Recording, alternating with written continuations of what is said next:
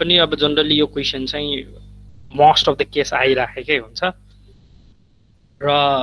हिजो पनि मैले भक्कै भनेको थिएँ भने सो थोरै मैले कुरा गरेको थिएँ हैन यसको डेस्क्रिप्सनको बारेमा जस्तो यसमा चाहिँ के छ भन्दाखेरि हाम्रो जनरली हामी सबै ब्याक्टेरिया अथवा सबै हामी त्यो अर्गानिजम लिभिङ अर्गानिजमको हामी टेस्टिङ गरेर चाहिँ बस्दैनौँ जनरली वाटर सप्लाई सिस्टमको केसमा हामीले सबभन्दा धेरै फरमोस्ट ख्याल गर्ने भनेको इन्डिकेटर अर्गानिजम हैन इन्डिकेटर अर्गानिजम भनेको नि जनरली कोलिफर्म ग्रुप अथवा इकोलाई ग्रुप भनेर भन्छ त्यो ग्रुपलाई चाहिँ हामीले जनरली प्रायोरिटाइज गर्छौं त्यो प्रायोरिटाइज गर्दाखेरि चाहिँ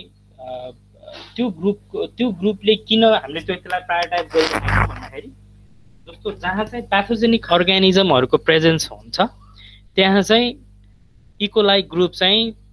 जहिले पनि प्रेजेन्ट हुने भएको कारणले र त्यसलाई चाहिँ इजिली हामीले मेजरमेन्ट गर्न सक्ने क्वान्टिफाई गर्न सक्ने भएको कारणले गर्दाखेरि पनि E coli as a indicator organism चाहिँ हामीले जनरली कन्सिडरेसन गरिराखेका हुन्छौं र त्यसको टेस्टिङ पनि के छ अलिकति कम्प्यारेटिभली अरु टेस्टिङ भन्दा इजियर प्लस तिम्रो सर्ट ड्युरेसनमा हामीले त्यसको इन्फर्मेसन चाहिँ अब्टेन गर्न सक्छौं है अब त्यो गर्नको लागि ल्याबोरेटरीमा चाहिँ जनरली दुईवटा प्र्याक्टिसेसहरु जनरली गरिन्छ दुई किसिमको प्र्याक्टिस एउटा छ मल्टिपल ट्युब फर्मेन्टेसन टेक्निक अर्को छ मेम्ब्रेन फिल्ड फर्मेन्टेसन टेक्निक अब यो मल्टिपल ट्युब फर्मेन्टेसन टेक्निकलाई चाहिँ हामी कन्भेन्सनल मेथड अथवा यो ट्रेडिसनल मेथड हो है अब यो हाम्रो ट्रेडिसनल वेमा चाहिँ ट्रेडिसनली गरिने एप्रोच हो तर यो मेम्ब्रेन फिल्टर फर्मेन्टेसन टेक्निक चाहिँ के छ यो चाहिँ मोडर्न मेथड हो है अहिले एकदमै धेरै पपुलर मेथड चाहिँ मेम्ब्रेन फिल्टर फर्मेन्टेसन टेक्निक हो कम्पेयर हाम्रो मल्टिपल ट्युब भन्दा अब स्टिल डेभलपिङ कन्ट्रीजहरुमा अहिले पनि अब मल्टिपल ट्युब फर्मेन्टेसन टेक्निक चाहिँ युज गरिन्छ नै अब अनि तर अब मेनली चाहिँ के छ भन्दाखेरि डिफरेन्सेस के त भन्दाखेरि हाम्रो मल्टिपल ट्युब फर्मेन्टेसन टेक्निक चाहिँ अरु फेरि के छ सिरिज अफ तिम्रो इन्डिपेन्डेन्ट एक्सपेरिमेन्टको प्रोसेसमा जान्छ भनेको मतलब हामीले त्यहाँ अरु फर्दर चाहिँ तीनवटा हामीले फेरि फर्दर सब डिभिजनको रूपमा चाहिँ एक्सपेरिमेन्ट गर्नुपर्छ भने मेम्ब्रेन फिल्टर टेक्निक चाहिँ हामीले एकचोटिमै हामीले सिंगल सर्टमै चाहिँ के गर्न सकिन्छ अनि त्यसले गर्दाखेरि के छ भन्दाखेरि त्यो जुन टाइम ड्युरेसन लाग्ने छ त्यो टाइम ड्युरेसन पनि के छ मेम्ब्रेन फिल्टर टेक्निक गर्दाखेरि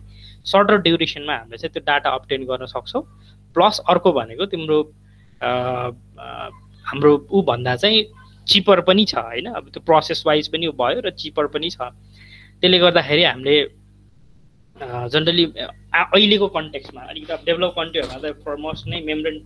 फिल्टर फर्मेन्टेसन टेक्निक नै गरिन्छ हैन अब स्टिल हाम्रो जस्तो कन्ट्रीहरुमा डेभलपिङ कन्ट्रीहरुमा पनि यो मेथड चाहिँ बिस्तारै एडप्ट गर्न चाहिँ थालिएको छ अब मल्टिपल ट्युब फर्मेन्टेसन टेक्निकमा जनरली हाम्रो के छ भन्दाखेरि तीनवटा हाम्रो फर्दर टेस्टहरु छ फर्स्ट टेस्ट भनेको प्रिजम्प्टिभ टेस्ट सेकेन्ड भनेको कन्फर्म टेस्ट र थर्ड भनेको चाहिँ कम्प्लिटेड टेस्ट यो तीनवटा टेस्ट चाहिँ हामीले के गर्छौं टेस्ट चाहिँ रन गर्छौं इन्डिपेन्डेन्टली रन गरिन्छ तर एक अर्कासँग सर्टेन लिंकेजहरु चाहिँ छ तर हामीले अपरेसन गर्दाखेरि चाहिँ के छ इन्डिपेन्डेन्टली हामीले के गरिराखेका हुन्छौं यसलाई चाहिँ यो एक्सपेरिमेन्ट चाहिँ हामीले कन्डक्सन गर्छौं अब फर्स्ट टेस्ट भनेको के छ भन्दाखेरि प्रिजम्प्टिभ टेस्ट है अब यो प्रोसेस चाहिँ तिमीहरुले के कुरा ख्याल गर्ने भने यो प्रोसेस वाइज जाँदाखेरि जुन यो प्रोसेस छ त्यो प्रोसेस चाहिँ तिमीले ख्याल गर्नुपर्छ है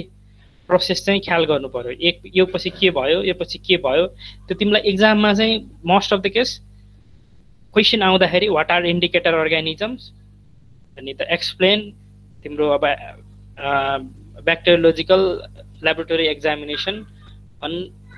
अन दिस टपिक अथवा तिम्रो इन्डिकेटर अर्गानिजमको लागि तिम्रो ब्याक्टेरियोलोजिकल टेस्ट कसरी गरिन्छ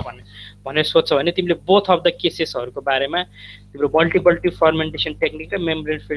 फिल्टर फर्मेन्टेसन टेक्निकको बारेमा यो गर्नु पर्यो अब हैन कहिलेकाहीँ चाहिँ तिमीलाई स्पेसिफिक भएर के गर्न सोध्न सक्छ भने मल्टिपल ट्युब फर्मेन्टेसन टेक्निकको बारेमा लेख एक्सप्लेन गर भनेर भनिरहेको होला कहिलेकाहीँ चाहिँ मेम्ब्रेन फिल्टर फर्मेन्टेसन टेक्निकको बारेमा एक्सप्लेन गर भनेर भन्ला हैन त्यसले गर्दाखेरि चाहिँ त्यो बोथ अफ द सिस्टम चाहिँ तिमीलाई सर्टेन सानो कुराहरु डिफरेन्सेस छ त्यो कुरा चाहिँ ख्याल गर्नुपर्छ है अब यो प्रिजम्प्टिभ टेस्ट भनेको के हो भन्दाखेरि यो चाहिँ हामीले प्रिलिमिनरी फेजको टेस्ट भयो हैन अब यसमा चाहिँ हाम्रो के हुन्छ भन्दाखेरि फर्स्टमा हामीले कुनै वाटर स्याम्पल मानौँ, तिम्रो वाटर स्याम्पल चाहिँ हामीले के गर्दैछौँ, वाटर स्याम्पलको चाहिँ हामीलाई तिमीले के गर्नुपर्ने छ, तिम्रो ब्याक्टेरियोलोजिकल एक्जामिनेसन अथवा ब्याक्टेरियोलोजिकल टेस्ट गर्नुपर्ने छ भने त्यो वाटर स्याम्पल हामीले के गर्ने, लिने। त्यो वाटर स्याम्पलबाट हामीले के गर्ने भने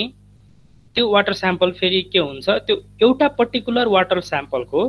हामीले यो ब्याक्टेरियोलोजिकल टेस्ट गर्दा कम्तीमा पनि तीनवटा त्यसको चाहिँ तीनवटा केसेसहरू बनाउनु पर्छ क्या, कम्तीमा पनि तीनवटा। किन भन्दाखेरि स्ट्याटिस्टिकल एनालिसिस हो यो होइन, एक किसिमको स्ट्याटिस्टिकल एनालिसिस गर्दाखेरि हामीलाई के भन्छ भने स्ट्याटिस्टिकले यदि हामीलाई चाहिँ स्ट्याटिस्टिकल एनालिसिस गर्ने केसमा चाहिँ जहिले पनि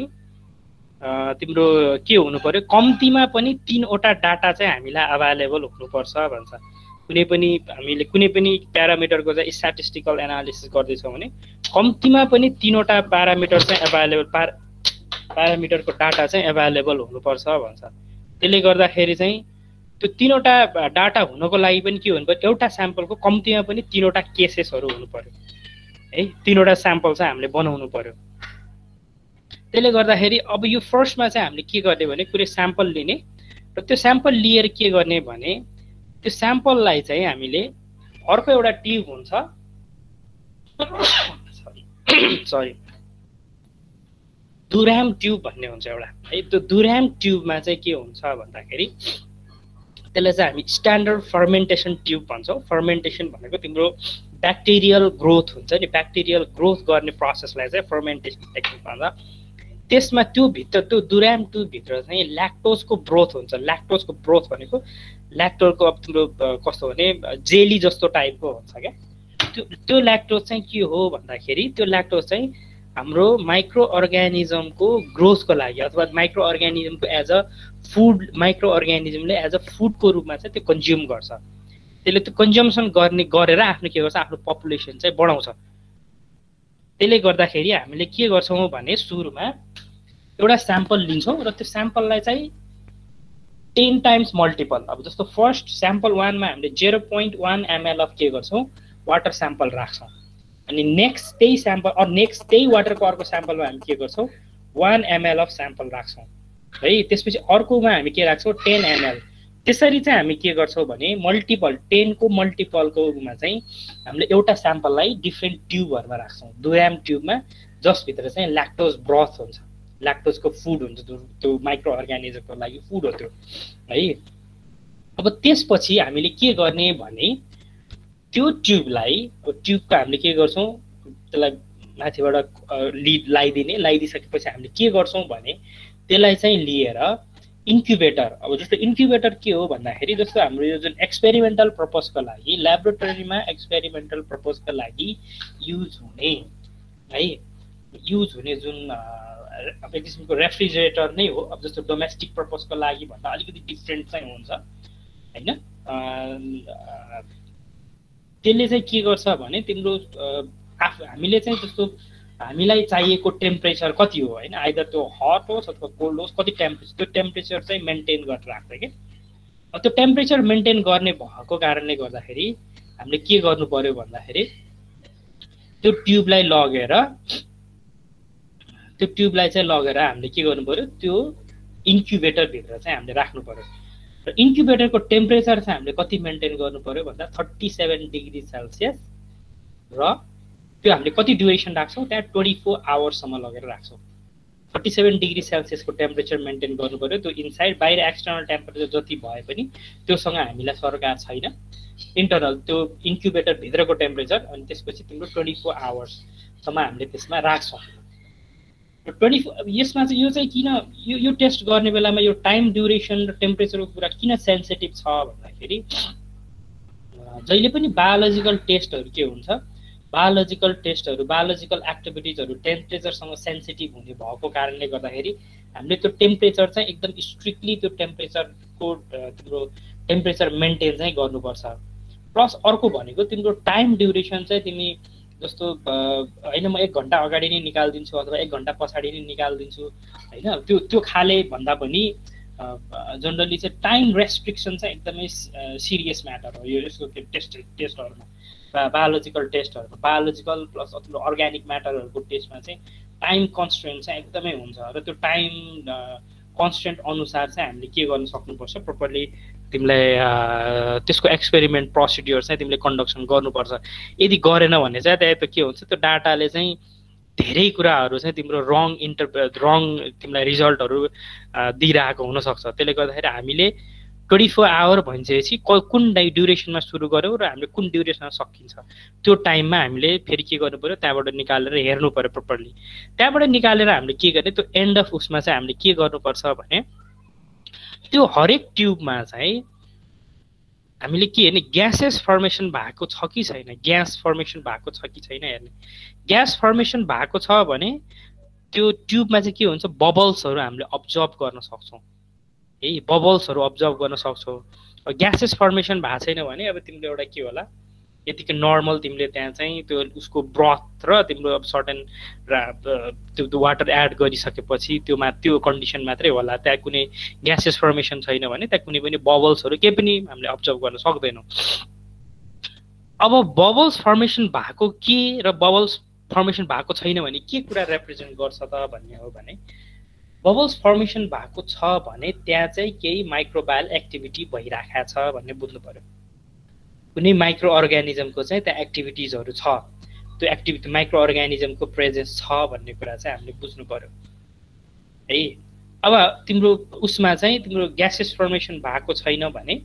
के भयो त्यहाँ चाहिँ माइक्रोबायल कुनै पनि माइक्रोबायल त्यो वाटर स्याम्पलमा चाहिँ माइक्रोबायल के पनि थिएन भन्ने कुरा बुझ्नु पर्यो मेबी सेम एउटै स्याम्पलको पनि त्यो डिफ्रेन्ट केसेसहरु आउन सक्छ है त्यो केसेसहरु आउन सक्छ र जुनमा चाहिँ ग्यासेस फर्मेसन भएको छ त्यो स्याम्पललाई चाहिँ हामी के भन्छौं पोजिटिभ स्याम्पल भनेर भन्छौं है पोजिटिभ स्याम्पल भनेर भन्छौं र जुनमा चाहिँ ग्यासेस फर्मेसन भएको छैन त्यसलाई चाहिँ हामी नेगेटिभ स्याम्पल भनेर भन्छौं है अब यो फर्स्ट हाम्रो 24 आवरमा हामीले चेक गरिसकेपछि यदि सबै स्याम्पलहरुमा भएको हामीले जति पनि स्याम्पल राखेको थियो सबै स्याम्पलमा ग्यासेस फर्मेसन भएको छ मानौ है ग्यासेस फर्मेसन भएको छ भने हामी त्यहाँबाट के भन्नुको मतलब अल अफ द केसेस चाहिँ तिम्रो के आयो पोजिटिभ आयो त्यो पोजिटिभ आएको छ भने तिमी के गर्ने अब त्यसलाई चाहिँ नेक्स्ट टेस्टमा लाने अर्को साइकल अफ टेस्टमा लाने है अर्को साइकल अफ टेस्ट भनेको हाम्रो केमा कन्फर्म टेस्टमा लाने यदि सबै पोजिटिभ आएको छ भने हामीले के गर्ने त्यसलाई सिधै कन्फर्म टेस्टमा लाने तर कहिलेकाहीँ चाहिँ के हुन सक्छ भन्दाखेरि तिम्रो सबै केसेसहरु पोजिटिभ नआउन सक्छ स्टिल सम अफ द ट्युबमा चाहिँ त्यहाँ स्टिल बबल्सहरु केही फर्मेसन नभएको पनि हुन सक्छ त्यो कारणले गर्दाखेरि अब त्यो चाहिँ के हुन सक्छ फेरि डिफ्रेन्ट कारणहरुले त्यो त्यस्तो भए हुन सक्छ जस्तो कहिलेकाहीँ त्यो टेम्परेचर 37 डिग्री पुग्नलाई नै अब त्यो इन्क्युबेटरको टाइम लाग्यो अथवा हामीले चाहिँ त्यो टाइम ड्युरेसन राम्रोसँग ह्युमन एररहरु भयो कहिलेकाहीँ त्यो टेक्निकल एररहरु भइरहेको हुन सक्छ त्यसले गर्दाखेरि पनि त्यो चाहिँ त्यो टाइम ड्युरेसनमा चाहिँ हामीले त्यो डाटा अपडेट नगर्न सकेका हुन्छ भनेको हामीले मिस के गर्न सक्छौं अन्डर एस्टिमेट गरेर त्यो भ्यालुहरु भइरहेको हुन सक्छ के त्यो डिफ्रेन्ट ह्युमन टेक्निकल डिफ्रेन्ट कुराले गर्दाखेरि त्यो कुरा एभोइड गर्नलाई हामीले के गर्ने भने यदि पोजिटिभ र नेगेटिभ दुईटै खाले स्याम्पलहरु त्यहाँ केसेसहरु आइराछ रिजल्ट भने हामीले फेरि त्यो स्याम्पललाई के गर्ने नेक्स्ट 24 आवर र 37 डिग्री सेल्सियसमा के गर्ने फेरि इन्क्युबेट गर्दिने नेक्स्ट है अर्को फेरि 24 आवरको लागि चाहिँ के गर्दिने हामीले इन्क्युबेट गर्ने र त्यो नेक्स्ट अब 24 आवर भनेको मतलब 48 आवर पछि हामीले के गर्ने अब फेरि अब हेर्ने त्यहाँ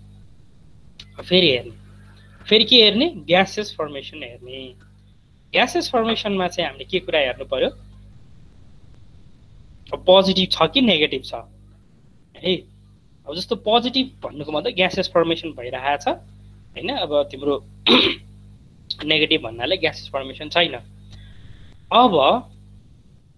यो केसमा पनि हामीले के कुरा हेर्नु पर्यो यदि पोजिटिभ सबै आयो भने अब यो बेलामा अघि चाहिँ थिएन अब अहिले चाहिँ पोजिटिभ आयो भने के गर्नु पर्यो हाम्रो नेक्स्ट साइकलमा जानु पर्यो सबै टेस्टलाई हामीले नेक्स्ट साइकलमा लान्छौं है तर अझै पनि सर्टेन ट्युबहरुमा के छ तिम्रो सर्टेन ट्युबहरुमा चाहिँ अझै पनि ग्यासेस फर्मेसन भएको छैन र सर्टेनमा ग्यासेस फर्मेसन भएको छ भने त्यो जहाँ चाहिँ ग्यासेस फर्मेसन भएको छैन त्यो ट्युबलाई चाहिँ के गर्ने हामीले डिस्कार्ड गर्ने बाहिर निकाल्दिने है त्यो बाहिर निकाल्दिने र पोजिटिभ स्याम्पल भएको जो जहाँ चाहिँ ग्यासेस फर्मेसन भएको छ त्यसलाई मात्रै नेक्स्ट साइकलमा हामीले लिएर जाने भनेको नेक्स्ट टेस्टमा लिएर जाने र जुनमा चाहिँ ग्यासेस 48 आवर पछि पनि जहाँ चाहिँ जुन चाहिँ स्याम्पलमा ग्यासेस फर्मेसन भएको छैन त्यो केसमा चाहिँ के हुन्छ त्यो केसमा चाहिँ हामीले त्यसलाई चाहिँ के गर्ने डिस्कार्ड गरेर त्यहीबाटै हामीले अर्को एक्सपेरिमेन्ट गर्दैनौँ त्यहीबाटै निकाल्दिन्छौँ त्यो निकालेर अब यो यहाँसम्म चाहिँ हाम्रो के भयो प्रिजम्प्टिभ टेस्ट भयो र यसपछिको साइकल भनेको अब हामीले के गर्छौँ जति पनि पोजिटिभ आएको थियो स्याम्पल भनेको मतलब जहाँ जहाँ चाहिँ ग्यासेस फर्मेसन भएको थियो त्यो स्याम्पललाई चाहिँ हामी के भन्छौँ अब केमा लान्छौँ कन्फर्म टेस्टमा लान्छौँ यो प्रिजम्प्टिभ टेस्टले चाहिँ जनरली हामीलाई के चाहिँ रिजल्ट दिन्छ भन्दाखेरि तिम्रो माइक्रोबायल छ कि छैन होइन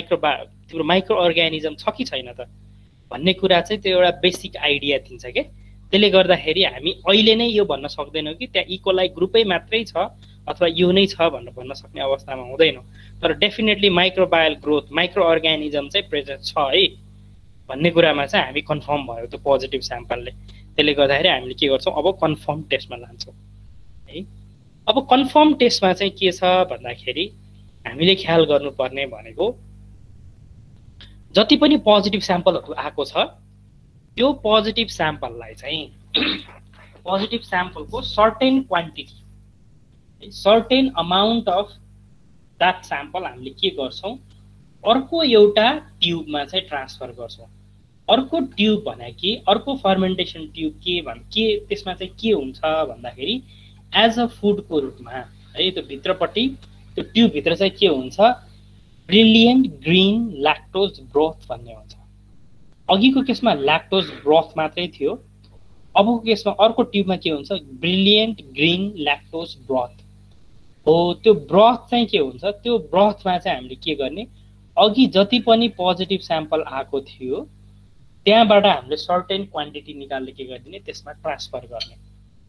है अब त्यही अनुसारले हामीले स्याम्पलिङ गर्नु पर्यो त्यही अनुसारले नम्बर गर्नु पर्यो त्यसको सर्टेन क्वान्टिटी चाहिँ यता ट्रान्सफर गर्ने र त्यहाँभित्र चाहिँ के हुन्छ ब्रिलियन्ट ग्रिन ल्याक्टोज ब्रोथ हुन्छ है अब त्यो ट्रान्सफर गरिसकेपछि स्याम्पल अब हामीले के गर्छौँ भन्दाखेरि हामीले चाहिँ के गर्छौँ भने त्यो ट्युबलाई त्यो फर्मेन्टेसन ट्युबलाई के गर्छौँ हामीले फेरि 34 डिग्री सेल्सियस 24 आवर चाहिँ हामीले के गर्छौँ इन्क्युबेटरमा लगेर फेरि राख्छौँ है इन्क्युबेटरमा लगेर राख्छौँ र इन्क्युबेटरमा लगेर राखिसकेपछि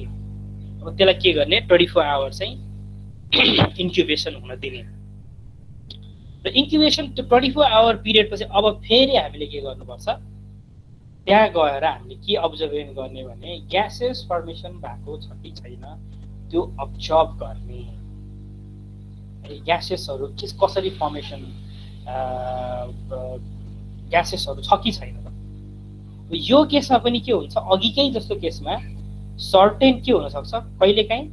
कम्प्लिटली सबै केसमा चाहिँ ग्यासेस फर्मेसन भएको हुनसक्छ र त्यसलाई चाहिँ हामी के भन्छौँ त्यसलाई चाहिँ हामी भन्छौँ पोजिटिभ केस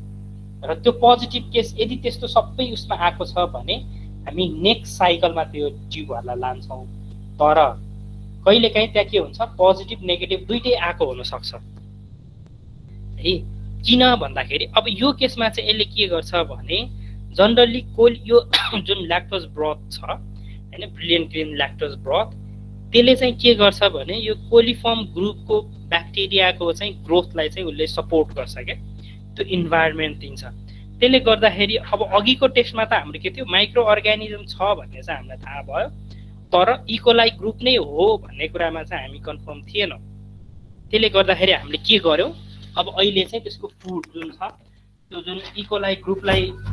सुइटेबल हुने फुड चाहिँ हामीले राख्यौँ ब्रिलियन्ट ग्रिन ल्याक्टोज ब्रोथ राख्यौँ र त्यो ब्रथले चाहिँ ब्रथमा चाहिँ हामीले के गर्यौँ भन्दाखेरि तिम्रो के अरे त्यसमा चाहिँ हामीले अब त्यहाँ पनि ग्यासेस फर्मेसन भएको छ भन्नुको मतलब त्यहाँ चाहिँ इकोलाई ग्रुप त्यो कोलिफर्म ग्रुपहरू होइन त्यो माइक्रो अर्गानिजमहरूको प्रेजेन्स छ भन्ने कुरा बुझ्नु पर्यो। र स्टिल यो केसमा के हुनसक्छ फेरि कहिलेकाहीँ तिम्रो पोजिटिभ नेगेटिभ आउन सक्छ फेरि, भनेको मतलब त्यही ग्रुप अफ ब्याक्टेरिया नभइकन अरू नै ग्रुप अफ ब्याक्टेरिया भयो भने के हुन्छ त्यो ब्रथमा चाहिँ त्यो उसले सुइटेबली आफ्नो चाहिँ नम्बर चाहिँ ग्रो नगर्न सक्ला है। त्यो केसमा चाहिँ के भयो हामीले नेगेटिभ टेस्ट अब्जर्भ गर्छौँ। अब फेरि त्यो ह्युमन एरर र अरू डिफ्रेन्ट टेक्निकल डिफिकल्टिजले गर्दा अब पोजिटिभ आयो भने त हामी नेक्स्ट साइकलमा गयौँ, पोजिटिभ र नेगेटिभ दुइटै केस आयो भने हामीले के गर्नुपर्छ फेरि के गर्ने अर्को नेक्स्ट 24 आवर 37 डिग्री सेल्सियसमा त्यो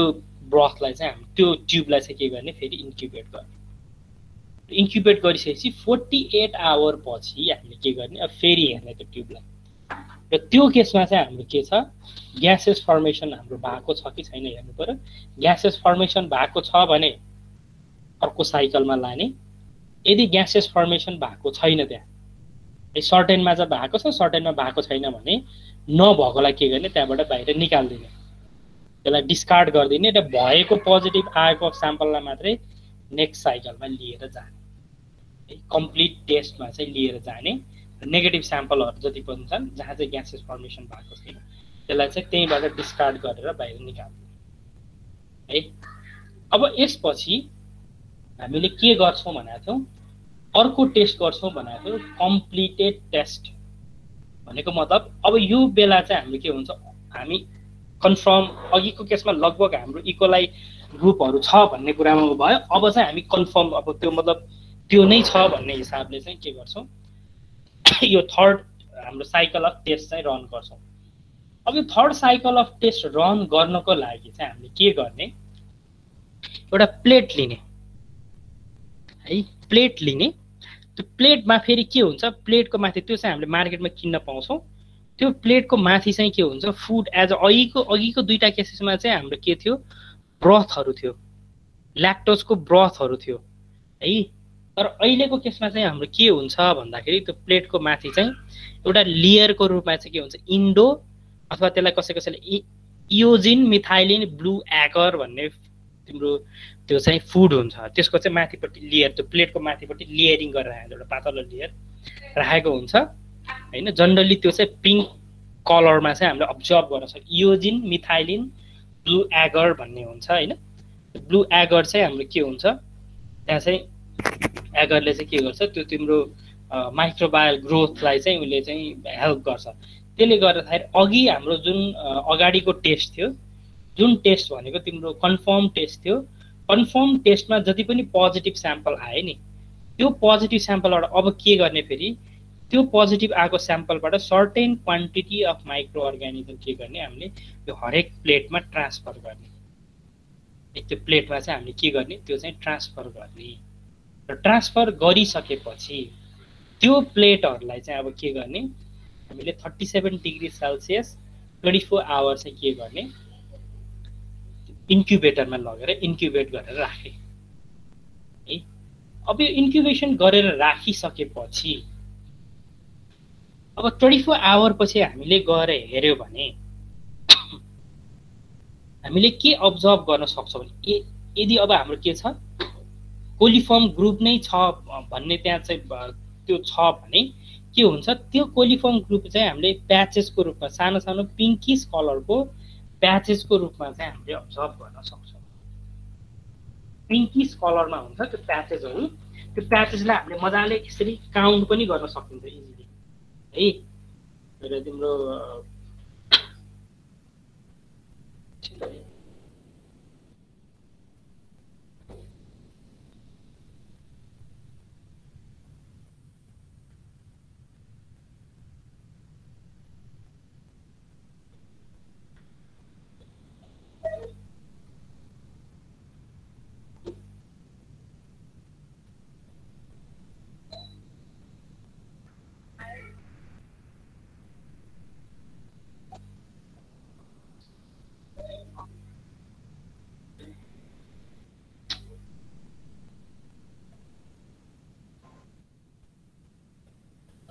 कस्तो हुन्छ भन्दा एकैचोटि तिमीहरूलाई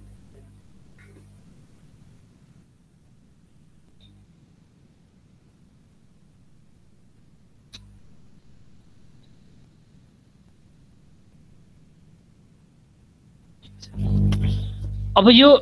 तिम्रो के हुन्छ भने 37 डिग्री सेल्सियस 24 आवर पछि चाहिँ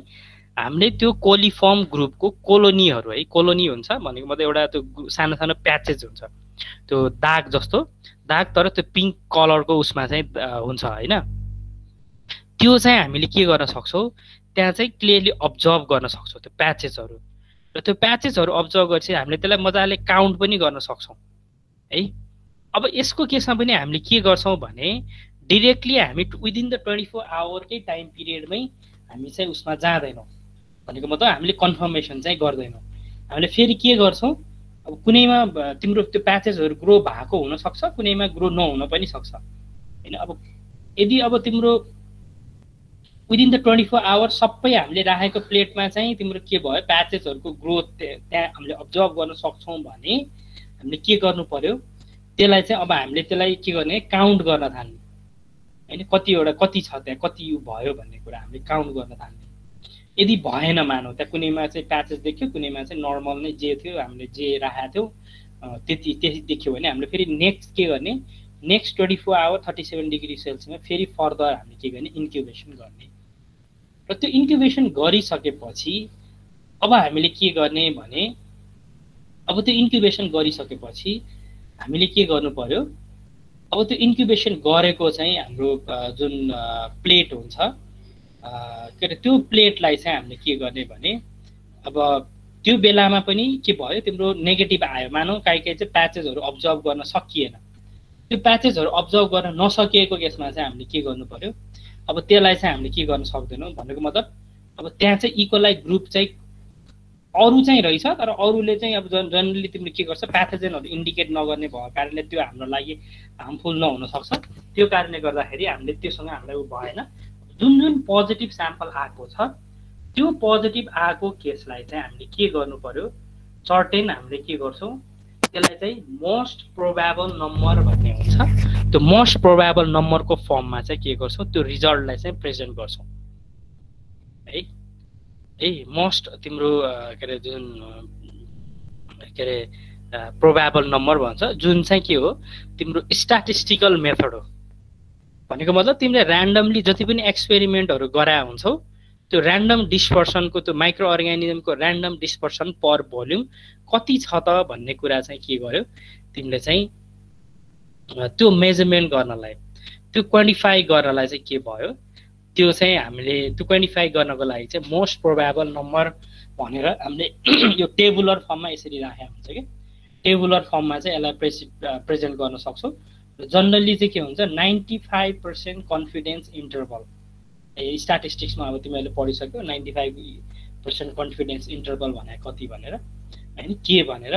95% कन्फिडेन्स इन्टरभलमा हुने गरेर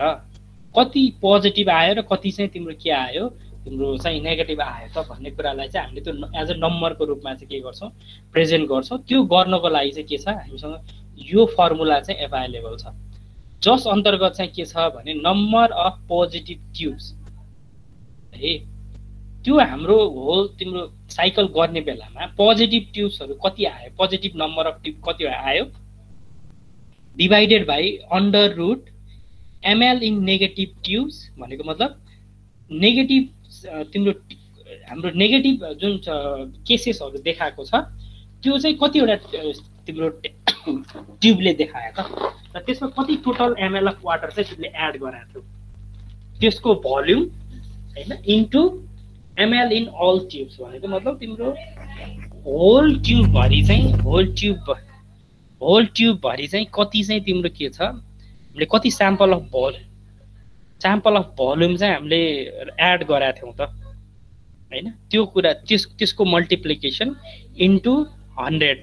गऱ्यौँ भने हाम्रो के हुन्छ, सर्टेन त्यो पर्सेन्टेजमा आउँछ, 95 कन्फिडेन्स इन्टरभलको सर्टेन पर्सेन्टेजमा आउँछ, र त्यो पर्सेन्टेजको जुन त्यो भ्यालु त्यो नम्बर हुन्छ त्यसले चाहिँ हाम्रो के डिनोट गर्छ, मोस्ट प्रोबेबल नम्बर, भनेको मतलब इकोलाई त्यो टोटल कोलिफर्मको चाहिँ यति छ भनेर। अब त्यो तिम्रो एक्सपेरिमेन्टल उसमा देखाउँदाखेरि यहाँ तिम्रो देखाइएको छ total coliform MPIN divided by 100 ml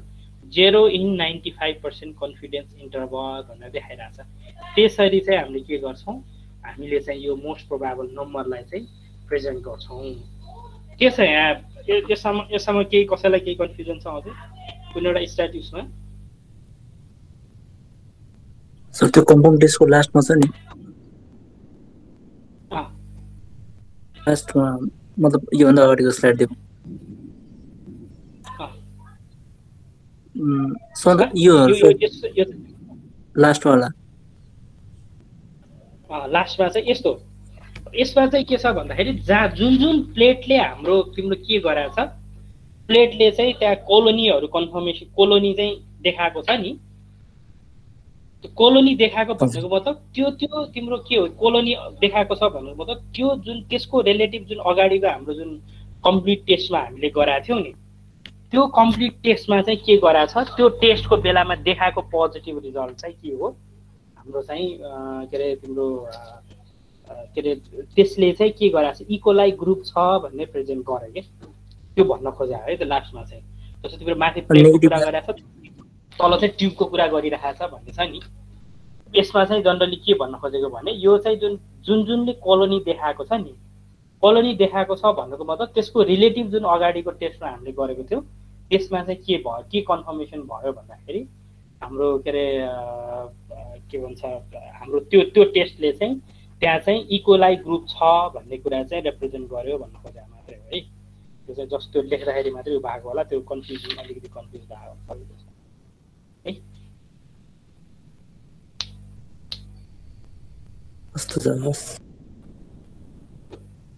अनि त्यसपछि अब हामीले के गर्छौँ भने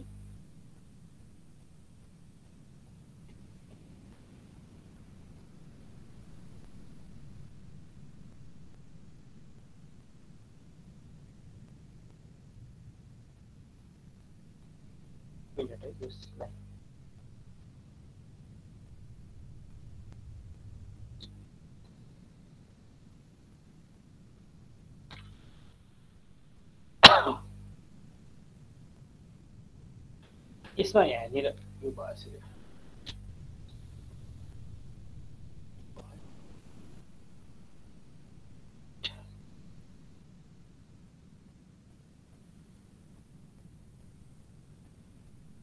अलिकति सेपरेट हुन्छ है।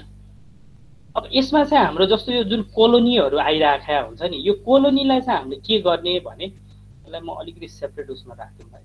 कन्फ्युजन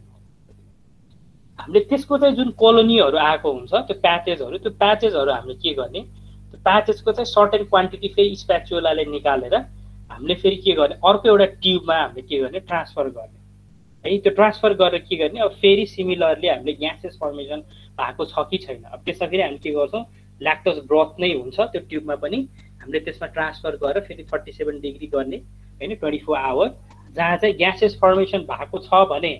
अब त्यो हाम्रो टेस्ट कम्प्लिट भयो भन्नुको मतलब त्यसमा चाहिँ कन्फर्म हाम्रो इकोलाई ग्रुप छ र त्यसमा प्याथोजेनिक ब्याक्टेरिया छ भन्ने बुझ्नु पर्यो होइन। अब यदि त्यहाँ चाहिँ स्टिल नेगेटिभ आएको छ भने हामीले त्यसलाई चाहिँ के गर्छौँ, अब चाहिँ हामीले त्यहाँ चाहिँ इकोलाई ग्रुप चाहिँ छैन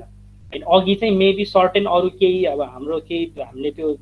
ल्याबोरेटरी एक्सपेरिमेन्ट गर्दाखेरि केही एरर गरेको कारणले चाहिँ त्यो मिस्टेकहरू भएको हुनसक्छ भन्ने हिसाबले चाहिँ हामीले त्यसलाई बुझ्नुपर्छ र त्यसलाई चाहिँ हामीले के गर्ने, मोस्ट प्रोबेबल नम्बरमा चाहिँ ट्रान्सफर गर्ने है। त्यो कति आएको छ भनेर त्यसलाई म अलिकति यहाँ तिमीहरूलाई यो एक्सपेरिमेन्ट यो पार्टलाई म अर्को उसमा राखिदिन्छु है,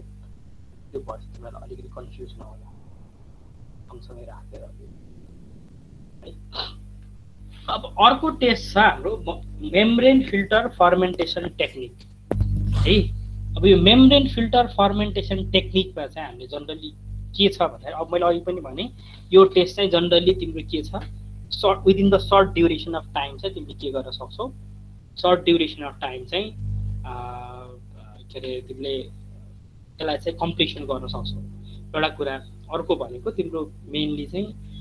कस्ट इन्भल्भ पनि के हुन्छ, तिम्रो थोरै मात्रै हामीले चिपर प्राइसमै उ गर्न सक्छौँ। यो केसमा चाहिँ हाम्रो जनरली हामीलाई चाहिने भनेको के भन्दाखेरि यो एउटा यसलाई चाहिँ भ्याकुम भन्छ, यसलाई चाहिँ त्यो भ्याकुम प्रेसर पम्प भन्छ होइन। यो पम्पले चाहिँ के गर्छ भन्दाखेरि हामीले यो केसमा चाहिँ जनरली के गर्छौँ, membrane filter sterilised membrane filter लिन्छौँ, फिल्टर पेपर है। अब जनरली हामीले सुनिरहेको भनेको के वाटम्यान्स फिल्टर पेपर नम्बर 44 भन्ने एकदमै धेरै केमिस्ट्रीको एक्सपेरिमेन्ट गर्दाखेरि तिमीहरूले सुनेको टर्मिनोलोजी भन्छ। त्यो बाहेक अर्को एउटा हुन्छ हाम्रो मेम्ब्रेन फिल्टर भन्ने, जसको चाहिँ तिम्रो पोर्सहरू चाहिँ अलमोस्ट 80% पोरोसिटी हुन्छ र तिम्रो पोर्सको साइज चाहिँ 5 to 10 माइक्रोन साइजको हुन्छ है। र त्यो मेम्ब्रेन चाहिँ जनरली के हुन्छ, अलिकति त्यो प्लास्टिक जस्तो टाइपको नेचरको हुन्छ, अलिकति त्यो तिम्रो कस्तो भने त्यो जुन अलिकति रबर जस्तो टाइपको हुन्छ, त्यो अर्को पेपर जस्तो होइन, अलि रबर जस्तो टाइपको खाले हाम्रो त्यो मेम्ब्रेन फिल्टर हुन्छ है। त्यो मेम्ब्रेन फिल्टरमा हामीले के गर्छौँ भने जनरली ब्याक्टेरियाजहरूको त्यसको जुन कोर हुन्छ त्यसले चाहिँ के गर्न सक्छ, जनरली त्यो ब्याक्टेरियाको जुन हुन्छ ब्याक्टेरियल तिम्रो ब्याक्टेरियालाई हामीले त्यहाँबाट फिल्टर गर्यो भने वाटर चाहिँ इजिली पास हुन्छ, तर ब्याक्टेरियाहरू चाहिँ त्यसको माथिपट्टि नै स्टेन भएर बस्छ। भनेको मतलब त्यसले ब्याक्टेरियालाई फिल्टर आउट गर्न सक्छ क्या। त्यो फिल्टर गर्न सक्ने भएको कारणले गर्दाखेरि हामीले के गर्छौँ, यो जुन भ्याकुम पम्प छ यहाँ तलपट्टि यो फिगरमा देखाए जस्तै, यो एउटा के हो, एउटा सानो पम्प हो जसमा चाहिँ हामीले के गरे हुन्छ भने तिम्रो यो फ्लास्क हुन्छ होइन, फ्लास्कको भित्र चाहिँ हामीले ट्युब राखेको हुन्छ क्या, ट्युब राखेको हुन्छ र यसको यहाँ ओपनिङबाट यसरी यो कनेक्सन भएर यो पम्पमा आउँछ। अनि यो जुन छ यसले चाहिँ के गर्छ भने यो माथिपट्टि चाहिँ यो के हुन्छ, यो चाहिँ एउटा बिकर जस्तो, मतलब तिम्रो के भन्छ त्यसलाई बोतल जस्तो भयो, यहाँ माथिपट्टि यो ओपनिङ हुन्छ है, यो चाहिँ माथिपट्टि कभर्ड हुँदैन, ओपन हुन्छ र ओपन हुन्छ र यो दुईटाको कनेक्सनको यो बिचको लेयर जुन हुन्छ, यो बिचको लेयरमा चाहिँ हामीले मेम्ब्रेन फिल्टर पेपर राख्न सक्छौँ क्या त्यहाँनिर होइन। जस्तो यो तलपट्टिबाट यसरी गयो, त्यहाँ एउटा फिल्टर पेपर राख्यो, त्यसपछि यो माथिपट्टिबाट यो राख्यो र त्यसपछि बाहिरबाट यो के हुन्छ, यो तिम्रो यो के अरे यो जुन बाहिरबाट यसले चाहिँ के गर्छ, कभर गर्छ, त्यसलाई चाहिँ दुईटालाई बाइन्ड गरेर राखिदिन्छ क्या, त्यसको काम गर्छ। अनि हामीले के गर्ने भने सुरुमा नोन volume of sample of water, जस्तो मानव 10 ml 20 ml 30 ml कति हो है त, त्यो ml अफ वाटर हामीले के गर्ने, हामीले यहाँ चाहिँ एड गर्ने, माथिबाट यसरी राख्ने। राखिसकेपछि हामीले यसलाई यदि नर्मल फिल्टर प्रोसेसमा छोडिदियो भने एकदमै धेरै टाइम लाग्छ, किनभने त्यो पोर्सहरू एकदमै सानो हुन्छ। त्यसले गर्दाखेरि हामीले के गर्छौँ, यो साइडपट्टि पम्प हुन्छ एउटा, भ्याकुम पम्प भन्छ, त्यो पम्पलाई चाहिँ हामीले के गर्छ, स्विच अन गरिदियो भने के गर्छ, स्विच अन गर्ने बेलामा पनि त्यो एकदमै लङ ड्युरेसनसम्म त्यो पानी ताने जस्तो होइन, छुस्स मात्रै छुने मात्रै होइन, बिस्तारै मतलब 1-2 सेकेन्ड मात्रै छुँदाखेरि के हुन्छ, त्यसले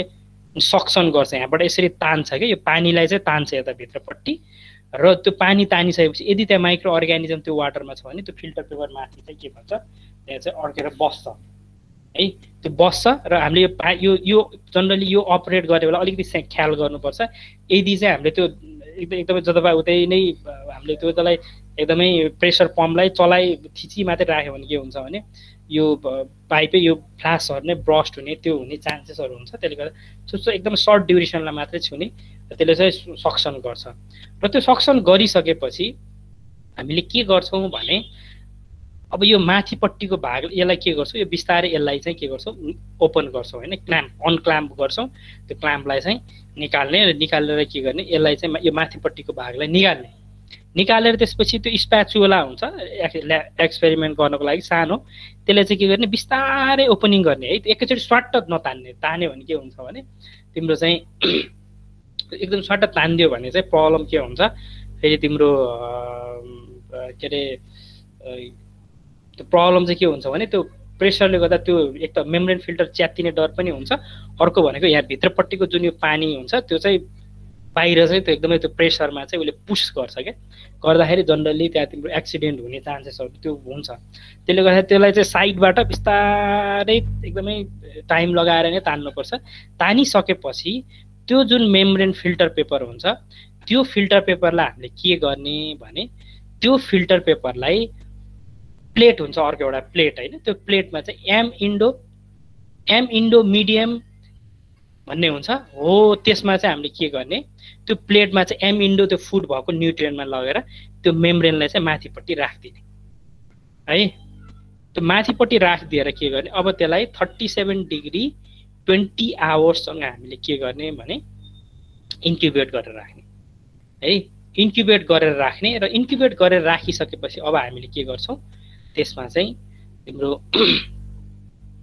के अरे अब त्यसमा चाहिँ हामीले के गर्नु पर्यो भने त्यो इन्क्युबेसन गरिसकेपछि अब फेरि यसको केसमा नि हामीले के अब्जर्भ हेर्ने हो यसको केसमा चाहिँ कोलोनी हेर्ने हो अघिको केसमा चाहिँ हामी के हेर्थ्यौँ ग्यासेस फर्मेसनको कुराहरू बेसी हेर्थ्यौँ अहिले चाहिँ कोलोनी हेर्छौँ र त्यो कोलोनीलाई चाहिँ के भन्छ डेन्सिटी पनि भन्छ कोलिफर्म डेन्सिटी अथवा कोलिफर्म कोलोनी पर 100 ml त्यसमा चाहिँ हामीले के गर्छौँ अब काउन्ट गर्छौँ क्या 1 2 3 4 5 6 7 8 9 10 गरेर यसरी चाहिँ नम्बर काउन्ट गरिन्छ र त्यो नम्बर काउन्ट गरेर हामीले के गर्ने number of कोलोनिज count divided by ml of water sample into 100 भन्ने जुन छ यो फर्मुला युज गरेर हामीले के गर्छौँ त्यसको तिम्रो के अरे त्यसको रिजल्ट चाहिँ हामीले के गर्छौँ कति चाहिँ तिम्रो इकोलाई ग्रुप रहेछ त भनेर चाहिँ हामीले के गर्छौँ काउन्ट गर्छौँ तिम्रो र जनरली प्रेजेन्ट गर्दाखेरि इकोलाई इक्वल्स टु जस्तो एमपिएन डिभाइडेड बाई 100 ml भनेर यसरी चाहिँ प्रेजेन्ट गरिराखेको हुन्छ क्या त्यसको रिजल्टलाई चाहिँ यो कोलिफर्म डेन्सिटी मेथडबाट चाहिँ है ठिक छ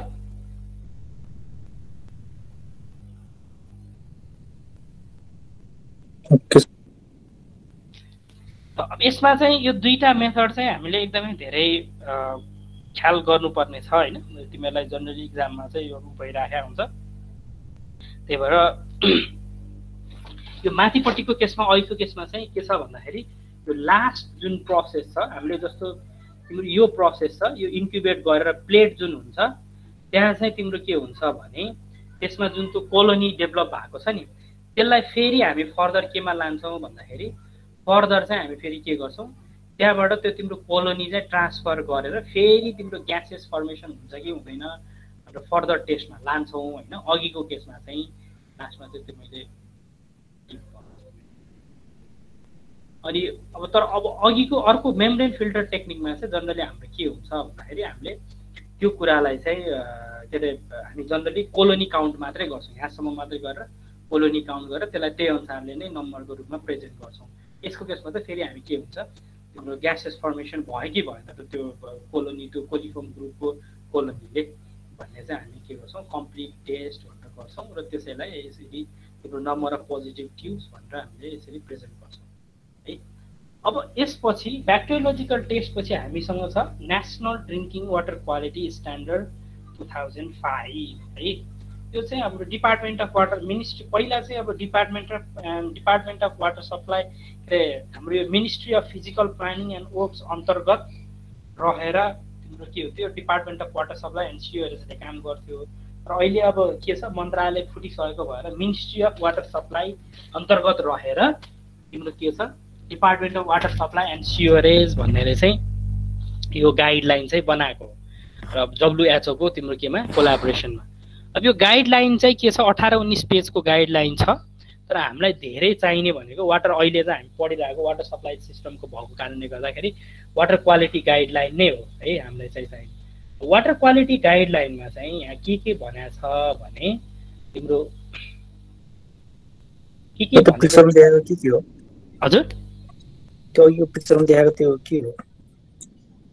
यो चाहिँ त्यो म्यानुअलको कभर पेज हो यो चाहिँ जुन चाहिँ त्यो गाइडलाइन छ त्यो जार सेपको छ नि के हो त्यो हजुर त्यो बीचको पिक्चर छ नि त्यो के हो सर खास गरी यो तल्लो कि माथिल्लो माथिल्लो चाहिँ यो पम्पको हो हैन त्यो तिम्रो ल्याबोरेटरी त्यो एक्सपेरिमेन्ट गर्नको लागि जुन त्यो पम्पिङहरू हुन्छ हैन त्यसको चाहिँ देखाइराखेको हो यो तलपट्टि त हाम्रो ट्रिटमेन्ट प्लान्टको हो यतापट्टि एलएफटी भयो अब यसमा चाहिँ के छ यो देब्रेपट्टि भएको यो जुन सिट छ अहिले जुन हाइलाइट भएको यो चाहिँ हाम्रो के हो स्ट्यान्डर्ड हो है एउटा स्ट्यान्डर्ड तिम्रो त्यो यो जुन म्यानुअल छ त्यो म्यानुअल भित्र भएको स्ट्यान्डर्ड भ्यालु है यतापट्टि राइटतिर भएको चाहिँ एउटा कुनै ठाउँको है कुनै एउटा ठाउँको तिम्रो के हो एक्सपेरिमेन्टल त्यहाँ पर्टिकुलर एउटा ठाउँको स्याम्पल वाटर स्याम्पलमा भएको रिजल्टको चाहिँ प्रेजेन्टेसन हो यहाँ चाहिँ है यसमा चाहिँ के छ भन्दाखेरि यतापट्टि हामीले के देख्न सक्छौँ फिजिकल केमिकल र माइक्रोबायोलोजिकल के छ प्यारामिटर छ त्यसपछि त्यसको युनिट छ त्यसपछि त्यसको कन्सन्ट्रेसन छ कति हो त्यो स्ट्यान्डर्ड कन्सन्ट्रेसन है, कति हुनुपर्छ त एउटा ड्रिङ्किङ वाटरमा भन्ने कुरा यहाँ देखाइरहेछ। जस्तो फिजिकलको केसमा हाम्रो के छ भन्दाखेरि टर्बिडिटी गर्नु नि, हजुर जुम गर्नु नि, देखिँदैन। आफ्नोलाई जुम गर न यार भयो, यो स्क्रिन भरि नै छ मेरो, अब यो कति जुम गर्नु।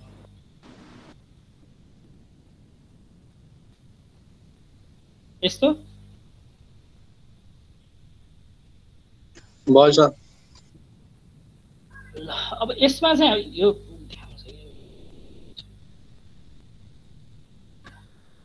यसमा चाहिँ हाम्रो के छ भन्दाखेरि यो physical प्यारामिटरहरू turbidity, pH, colour, test, order, TD अनि टीडीएस अनि तिम्रो त्यसपछि के छ अर्को टीडीएस भनेको टोटल डिजल्भ सलिडको क्वान्टिटी हो, अनि त्यसपछि इलेक्ट्रिकल कन्डक्टिभिटी भन्ने छ है। यसमा चाहिँ हाम्रो के छ भन्दाखेरि टर्बिडिटी चाहिँ एनटीयूमा छ युनिट, जसको तिम्रो मिनिमम कन्सन्ट्रेसन चाहिँ कति छ भन्दाखेरि मतलब डिजायरेबल कन्सन्ट्रेसन चाहिँ 5 छ, अनि हामीले 10 सम्म हुँदासम्म हामीले त्यसलाई ड्रिङ्किङ वाटरको लागि कन्सिडर चाहिँ गर्छौँ है। पीएच चाहिँ हाम्रो कति छ 6.5 to 8.5। त्यसपछि कलर छ तिम्रो थ्रेस होल्ड, तिम्रो टिसियु कलरमा छ, अब त्यहाँ त्यसलाई डिफ्रेन्ट थ्रेस होल्ड नम्बरको रूपमा पनि तिमीले उ गर्न सक्छौ, जुन चाहिँ 5 र 15 छ। 5 हुँदा चाहिँ बेटर, 5 भन्दा चाहिँ के हुनु पर्यो मिनिमम चाहिँ 5 हुनु पर्यो, तर अब 15 हुँदासम्म पनि कन्सिडरेबल डिजायरेबल हुन्छ भन्ने हो है। टेस्ट र अदर चाहिँ के हुनु पर्यो नन अब्जेक्सनेबल भनेको मतलब टेस्ट पनि हुनु भएन र तिम्रो अर्डर त स्मेल त डेफिनेटली हुनु भएन। टीडीएस को क्वान्टिटी एमजी पर लिटरमा चाहिँ तिम्रो 1000 कन्सन्ट्रेसनसम्म हुँदाखेरि चाहिँ त्यसलाई चाहिँ ड्रिङ्किङ पर्पसलाई कन्सिडरेबल मानिन्छ। इलेक्ट्रिकल कन्डक्टिभिटी चाहिँ हाम्रो 1500। त्यसपछि केमिकल प्यारामिटरमा चाहिँ आइरन, आइरन चाहिँ जनरली 0.323 है, मैंगानिस 0.2, arsenic 0.05, क्याडमियम 0.003, chromium 0.05, cyanide 0.07, fluoride 0.5 to 1.5, त्यसपछि लीड 0.01, अमोनिया 1.5, क्लोराइड 250, सल्फेट 250 है, नाइट्रेट 50, कपर 50, त्यसपछि तिम्रो टोटल हार्डनेस भनेको 500 छ, क्याल्सियम 200, जिंक 3, मर्करी 0.001, अल्मुनियम 0.2 र रेजिडुअल क्लोरिन 0.1 to 0.2। अब यो रेजिडुअल क्लोरिन चाहिँ के छ भन्दाखेरि हामीले इनिशियली र वाटरको हामीले वाटर क्वालिटी प्यारामिटर डिटरमाइन गर्दाखेरि हामीले रेजिडुअल क्लोरिन चाहिँ अब्टेन नगर्न सक्छौँ। भनेको मतलब त्यहाँ चाहिँ क्लोरिनको कुनै पनि क्वान्टिटी छैन। अब डिसइन्फेक्सन पर्पसको लागि हामीले के गर्छौँ क्लोरिन एड गर्छौँ, र क्लोरिनको क्वान्टिटी कति हुनु पर्यो भन्दाखेरि हामीले डिस्ट्रिब्युसन गरेको वाटरको ट्याप स्ट्यान्डसम्म पुग्दाखेरि जनरली 0.2 कम्तीमा पनि 0.2 तिम्रो एमजी पर लिटर चाहिँ रेजिडुअल क्लोरिन भेटिनु पर्यो भनेको मतलब तिम्रो ट्रिटमेन्ट प्लान्टमा यति क्वान्टिटी एड गर्नु पर्यो कि त्यो फ्लो भएर ट्याप स्ट्यान्डसम्म जाँदाखेरि पनि 0.2 एमजी पर लिटर क्वान्टिटी चाहिँ भेटिनुपर्छ। किन गरेको भन्दाखेरि कतै त्यो पाइप लाइनहरूमा लिकेजेस भएर त्यहाँ कन्टामिनेसन नहोस्, त्यो कन्टामिनेसन भयो भने पनि त्यो कुरालाई चाहिँ उसले रिमुभल गरोस् भन्ने हेतुले चाहिँ के गरेको हुन्छ क्लोरिन एड त्यसरी गरिएको हुन्छ क्या, त्यसलाई चाहिँ हामी रेजिडुअल क्लोरिन भन्छौँ। अब यसमा चाहिँ अहिले अब हाम्रो कोलिफर्म इनिसियल फेजमा कोलिफर्म त एकै कोलिफर्मले तिम्रो क्लोरिन त एड गरे हुँदैन, त्यसले गर्दा त्यसको भ्यालु चाहिँ तिमीले अब्टेन नगर्न सक्छौ है। त्यो कारणले गर्दा त्यो चाहिँ के हुन्छ जनरली हाम्रो ट्रिटमेन्ट प्लान्ट पछि डिस्ट्रिब्युसन केसमा हामीले ट्याप स्ट्यान्डमा गरिदिन्छौँ। च्याप्टर अहिले अब हाम्रो ट्रिटमेन्ट सिस्टममा हामीले यसको बारेमा अलिक डिटेलमा कुरा गर्छौँ। तर अरू प्यारामिटरहरूको कन्सन्ट्रेसन के छ त्यो कन्सन्ट्रेसन भन्दा के हुनु पर्यो सकेसम्म कम हुनु पर्यो, त्यो भयो भने मात्रै के भयो त्यो चाहिँ ड्रिङ्किङ पर्पसलाई युज भयो। तर पर्टिकुलर साइट स्पेसिफिक फेरि यो केमिकल प्यारामिटर सबै अब कुन कुन प्यारामिटर गर्ने भन्ने कुरा चाहिँ फेरि त्यो एज पर साइटको निड अनुसार चाहिँ डिटरमाइन चाहिँ गर्न सकिन्छ।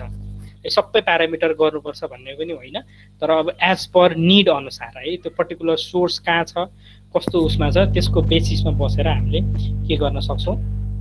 त्यसको चाहिँ कन्सन्ट्रेसन चाहिँ डिटरमाइन गर्न सक्छौँ र माइक्रोबायोलोजिकलमा चाहिँ इकोलाई र टोटल कोलिफर्म मैले अघि पनि हामीले डिस्कसन गरिहाल्यो यो दुईवटा प्यारामिटर चाहिँ जनरली चाहिँ प्रेजेन्ट गरिएको हुन्छ अब यतापट्टि भएको यो स्ट्यान्डर्ड उसको भयो यो राइट ह्यान्ड साइडमा भएको तिम्रो जुन सिट छ यो चाहिँ एउटा यो धादिङको एउटा पर्टिकुलर लोकालिटीको के छ भन्दाखेरि वाटर सप्लाई वाटर स्याम्पलको चाहिँ स्याम्पलिङ गरेर टेस्ट गरिसकेपछि आएको जुन छ त्यो चाहिँ रिजल्ट यो हो है यो रिजल्ट हो भने यतापट्टि स्ट्यान्डर्ड भनेर राखेको छ सुरुमा हाम्रो प्यारामिटर छ त्यसपछि युनिट छ त्यसपछि 559077778 भन्ने छ यो चाहिँ उसको कोड नम्बर हो त्यो स्याम्पलको कोड नम्बर हो हैन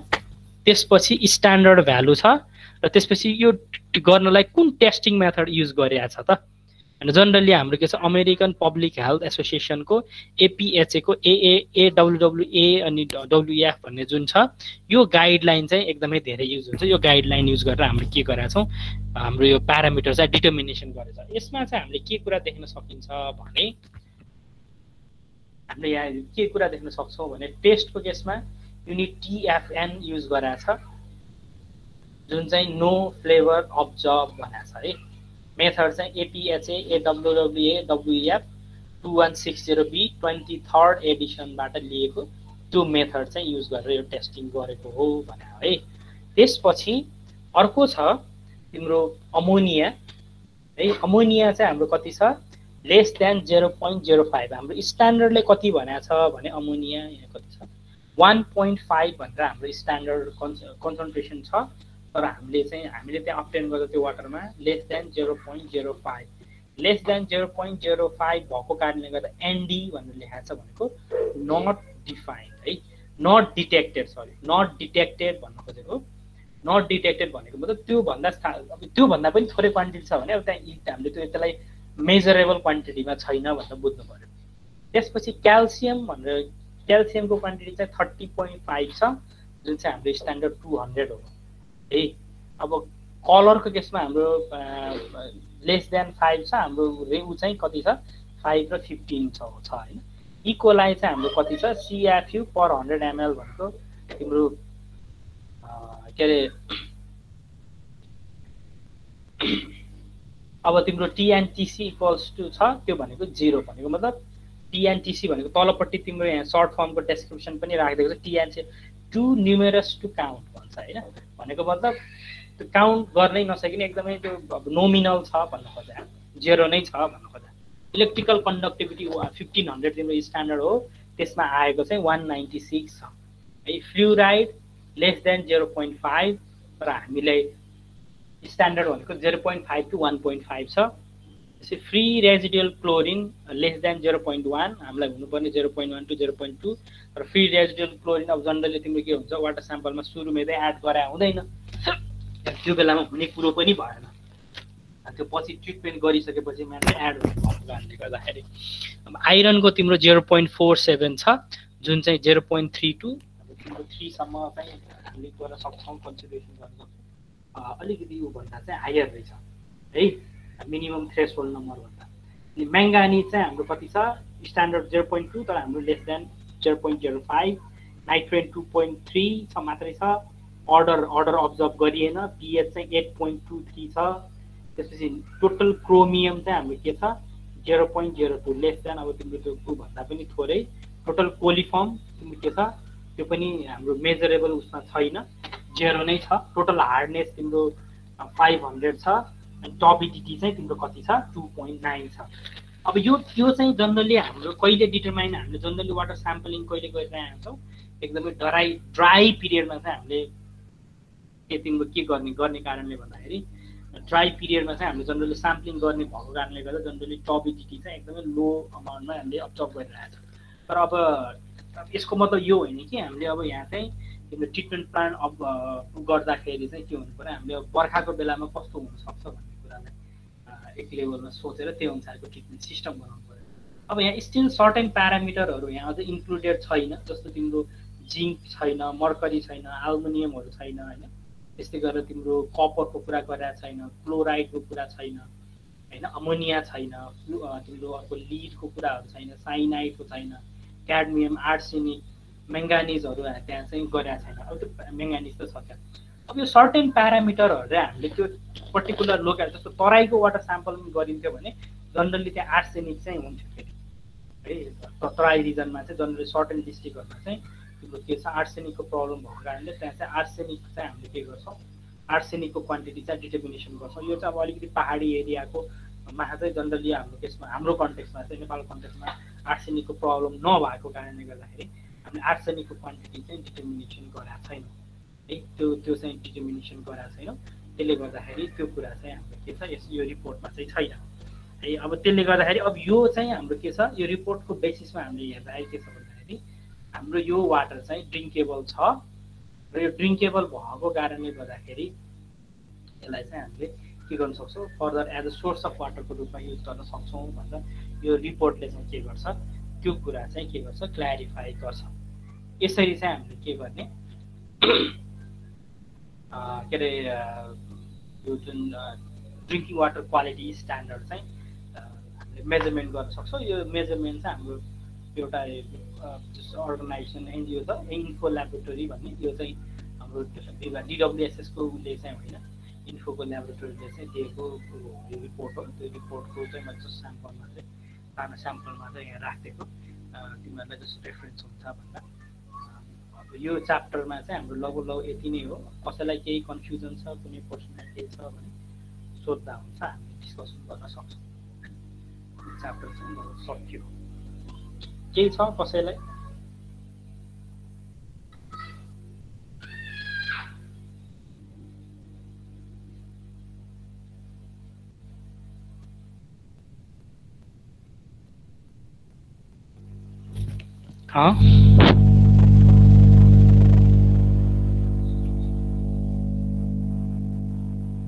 केही छैन? सबै बुझा छ?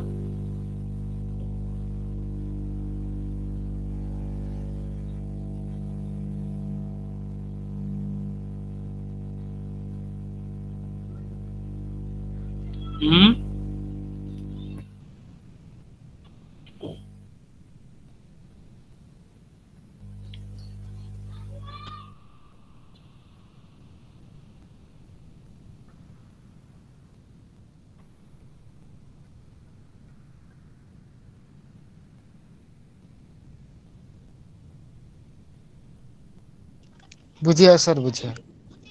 ल ठिक छ। त्यसो भए अब हामीले च्याप्टर 4 सम्म गऱ्यौँ। अब हामीले अर्को च्याप्टर 5 त्यसमा चाहिँ इन्टेकको कुरा छ र यो च्याप्टर 5 सम्म आइपुग्दाखेरि चाहिँ हामी लगभग अब च्याप्टर 5 हामीले स्टार्ट गराएको छैन। तर मलाई चाहिँ के कुरा गर्न मन लाग्यो भन्दाखेरि मतलब जस्तो यो अरू सब्जेक्टहरूमा तिमीहरूले गरिराखेको छ होला आजसम्मको च्याप्टरमा है। आजसम्मको च्याप्टरमा चाहिँ हामीले जस्तो फर्स्ट च्याप्टरमा हामीले के गर्यो सर्टेन हिस्टोरिकल कुराहरू गऱ्यौँ है। त्यसपछि तिम्रो अर्को कुरा भनेको त्यसपछिको च्याप्टरमा तिमीले डिफ्रेन्ट सोर्सेस अफ वाटरको कुराहरू के सोर्सेस अफ वाटर तिमीले त्यहाँ कन्सिडरेसन गर्यौ है त्यो कुराहरू। त्यसपछि नेक्स्ट च्याप्टरमा आएर हामीले के गर्यौँ वाटर डिमान्डको कुरा गऱ्यौँ है। कति चाहिँ हामीलाई वाटर के छ त्यसलाई के चाहिन्छ भन्ने कुराहरू गऱ्यौँ र त्यसपछि हामीले के गर्यौँ क्वालिटीको कुरा गऱ्यौँ है। वाटरमा के कस्तो क्वालिटी छ त्यो कुराहरू हामीले अपडेट गर्यौँ र त्यसपछि चाहिँ हामीले के गर्यौँ अब त्यसपछि अबको च्याप्टर भनेको हाम्रो इन्टेक हो। अब यो कुरालाई हामीले थ्योरिटिकल्ली त पढ्यौँ होइन। अब यो तिमीहरूको जस्तो कति छ यहाँ आज 35 जना देखिरहेछ होइन। यो सबैजनाले एउटा के गर्नु पर्यो भने अब बिस्तारै हामीले यही कुराको प्र्याक्टिकल एउटा एप्रोच है प्र्याक्टिकल्ली हामी त्यसलाई कसरी चाहिँ इन्टरप्रेट गर्छौँ त्यही कुराले के हुन्छ न्युमेरिकल तिम्रो क्याल्कुलेसन त्यसको थ्योरिटिकल एप्रोच सबै कुरा त्यो अनुसारले नै युज हुने भएको कारणले गर्दाखेरि सबैले आफ्नो आफ्नो लोक्यालिटीको तिमी बस्ने ठाउँ जस्तो तिम्रो गाउँको होइन जस्तो कसैको तराईमा होला कसैको हिमालमा होला कसैको पहाडमा होला होइन सबैको डेफिनेटली फरक ठाउँ छ होइन। कुनै अब जस्तो काठमाडौँकै पनि छ भने एउटा सानो लोक्यालिटी मात्रै लिने सानो एउटा लोक्यालिटी लिएर तिमीले सुरुदेखि हामीले यहाँसम्म अहिलेसम्म के गर्यौँ, यो चाहिँ हामी कम्प्लिट नै गर्छौँ भनेको मतलब एउटा प्रोजेक्ट नै हो। यो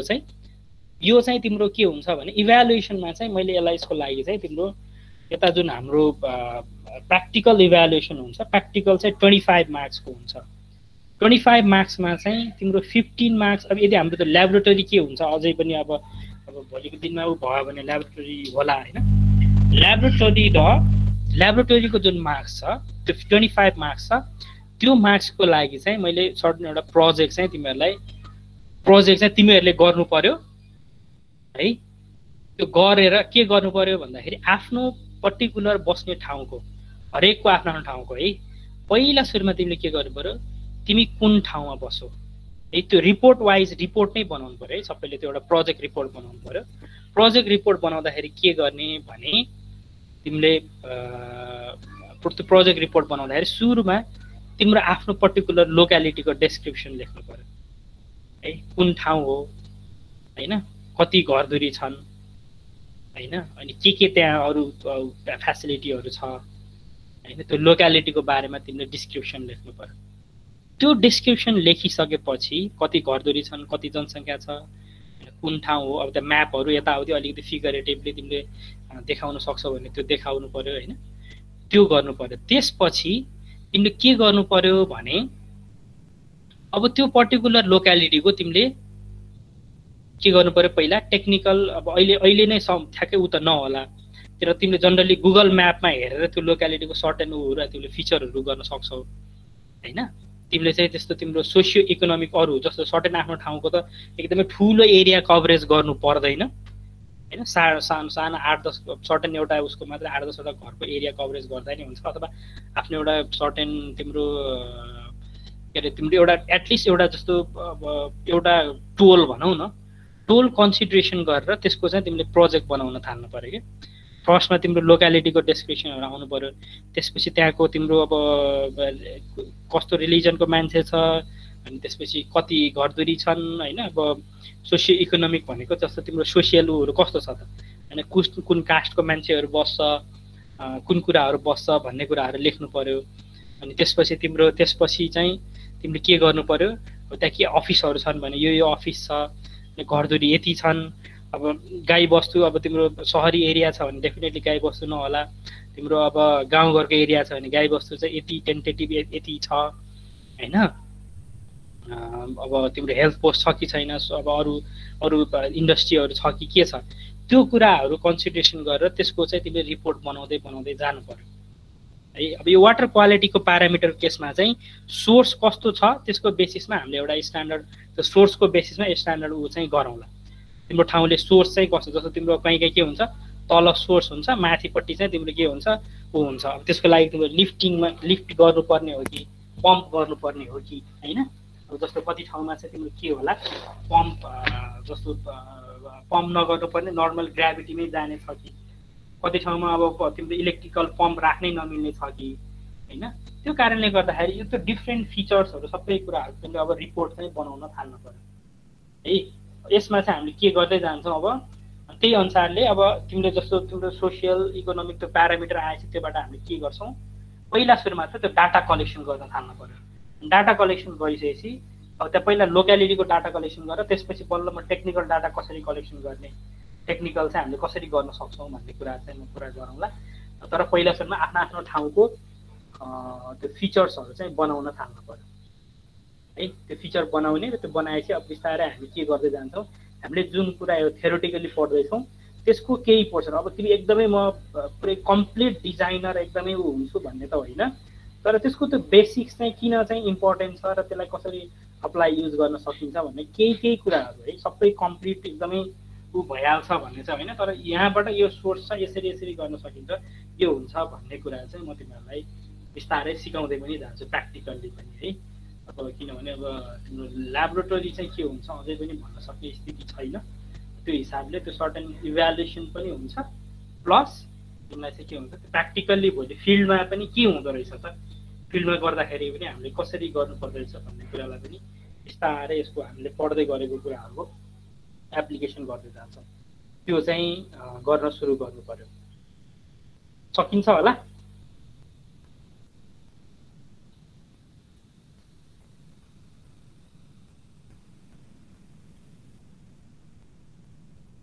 के छ सकिएला कि नै?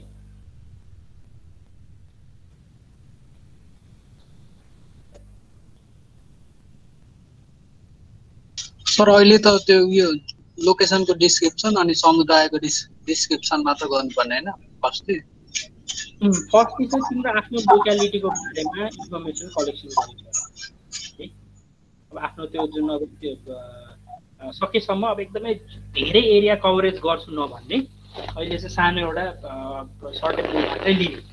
र त्यसलाई नै तिमीले के पनि गर्न सक्छौ भने सिम्पली ह्यान्ड स्केच गरेर आफ्नो लोक्यालिटी तिमीले बनाउन पनि सक्छौ। जुन एउटा सिम्पल हाम्रो व्हाइट पेपर लिने, व्हाइट पेपर लिएर जस्तो मानौ तिम्रो जुन यो रोड नेटवर्कहरू हुन्छ नि, यहाँ चाहिँ यति घर छ भनेर सिम्पली त्यो नेटवर्क चाहिँ तिमीले अब क्याड चलाउन सक्छौ भने त क्याडमै बनाए भयो होइन। अब तिम्रो क्याड अझै पनि भएको छैन होइन। क्याडको तिमीहरूको भइरहेको छ?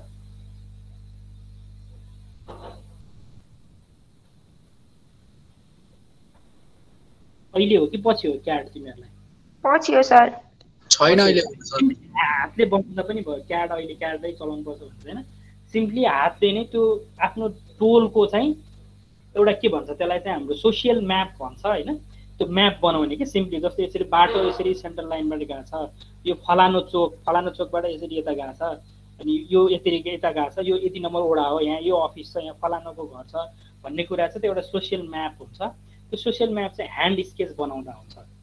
हातले मजाले बनाउने र त्यो बनाएर त्यसलाई चाहिँ के गर्ने, त्यसलाई पनि एज एउटा रिपोर्टको रूपमा चाहिँ भोलिको दिनमा हामीले त्यो सबै कुरा कम्पाइलेसन गरेर त्यो एउटा के हुन्छ नि बिस्तारै तिम्रो सक्छौ भने जनरली अब यो खास एज अ एउटा के अरे तिम्रो उसको लागि चाहिँ के भन्छ हाम्रो खास यो प्रोजेक्ट वाइज त एकदमै ठुलो प्रोजेक्ट नै हुन्छ होइन। त्यो सकेसम्म त्यो एरिया कभरेज गर्दाखेरि चाहिँ धेरै ठुलो एरिया नगरिकन अब एउटा सानो लोक्यालिटीमा चाहिँ कन्सिडरेसन गरेर जुन तिमीले सिकेको कुरा हो त्यो प्र्याक्टिकल्ली कसरी काम हुन्छ भन्ने कुराको त्यसको चाहिँ त्यो भिजुअलाइजेसनको लागि मात्रै एक्ज्याक्टमा चाहिँ के हुँदो रहेछ होइन, कति के हुन्छन् भन्ने कुराहरू त्यो पनि बिस्तारै सर्टेन लेभलमा एउटा आइडिया होस्। एकदमै पुरै कम्प्लिट हुन्छ भनेर त म भन्दिनँ होइन, त्यो कम्प्लिट हुन धेरै नै टाइम लाग्छ, त्यो चाहिँ त्यति सजिलो पनि होइन। र तिमीले अहिले पढेका कुरालाई पनि सर्टेन कुराहरू होइन, इभन अहिले पढेकै 50% कुरा पनि त्यसमा एप्लाई गरेर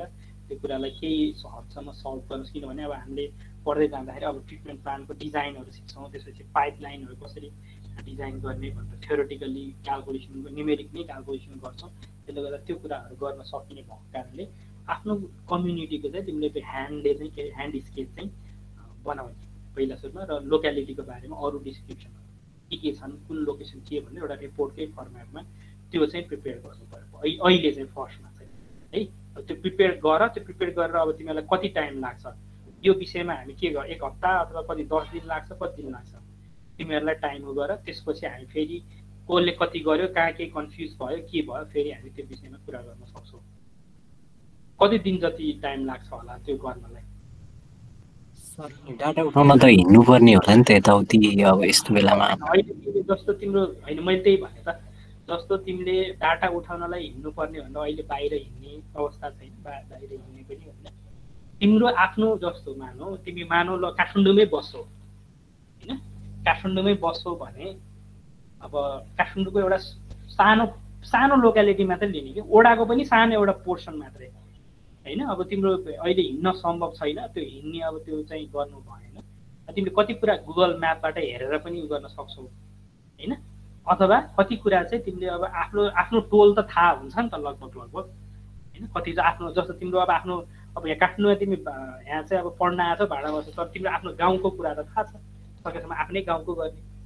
त्यहाँको त हामीलाई थाहा हुन्छ नि त। किन हामीले धेरै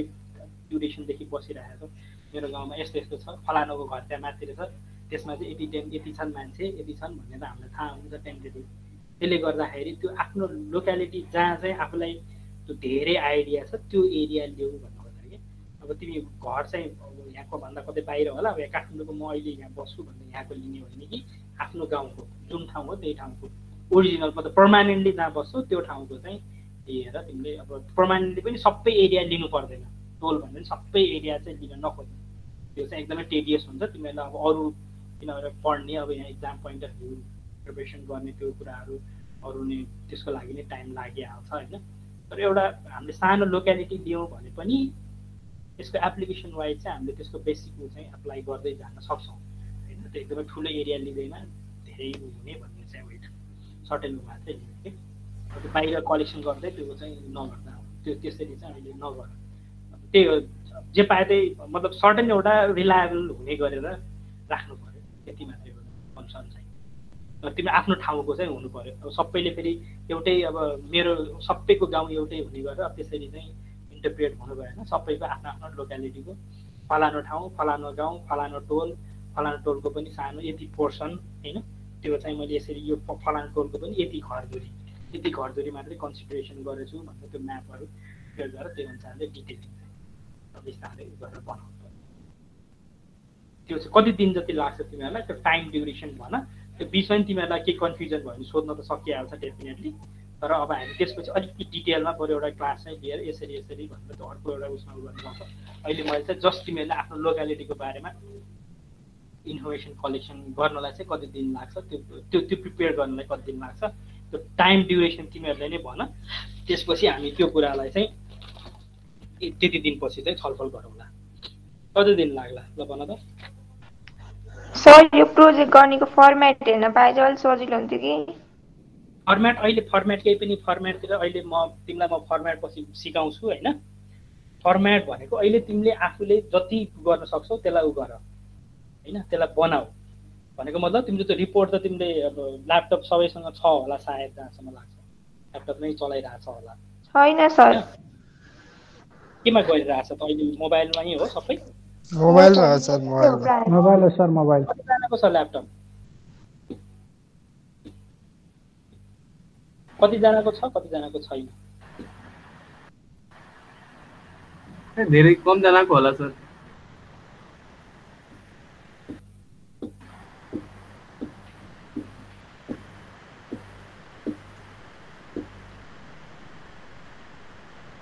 ल ठिक छ, त्यसो भए यस्तो गर, त्यसो भए के गर भने